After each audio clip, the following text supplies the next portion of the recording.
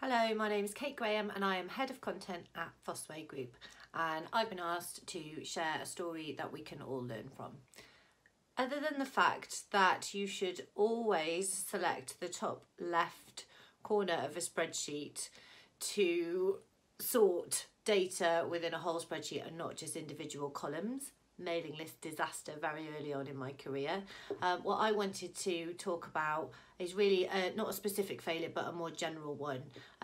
I used to work for myself, and it's very easy in that situation to end up relying only on yourself. So what I really wanted to talk today was what my lessons are from that experience.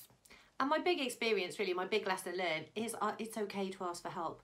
And it sounds so basic, but if you're struggling with the weight or the volume of what you're doing, stick your hand up, because otherwise people don't know. They're not mind readers, and they might want you to carry on regardless, or just want you to kind of, they're busy themselves. They don't have time to help. But also it makes everything so much richer. When I first started at Fosway, I realised that we work out loud a lot here, and things in their raw form and things not being perfect before everybody else looked at them, I found that really difficult. But actually it makes my work so much more complete and gives me so many more ideas and so much more input that I wouldn't otherwise have. So I really recommend that you ask for help at any stage of a project. And that help doesn't have to come in the form of your internal colleagues. In the last week, I've worked very, very collaboratively on some stuff for the Women in Learning event. I've had input on design, I've had input into research, I've had input into the presentation, I've had input into the event as a whole. So don't be afraid to go out to your network and just ask for help and advice. Most people are happy to help.